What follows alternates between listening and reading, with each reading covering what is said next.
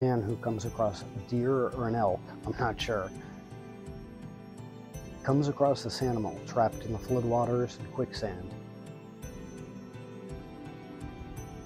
He grabs it by the antlers, pulls it safely up onto the shore. Up on dry land safely.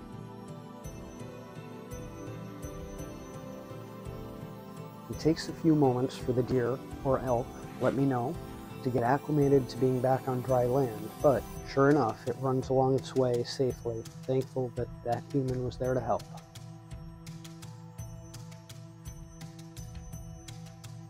Tune in next time for more everyday random acts of kindness, and until then, I urge you to go out and do something good to brighten somebody else's day.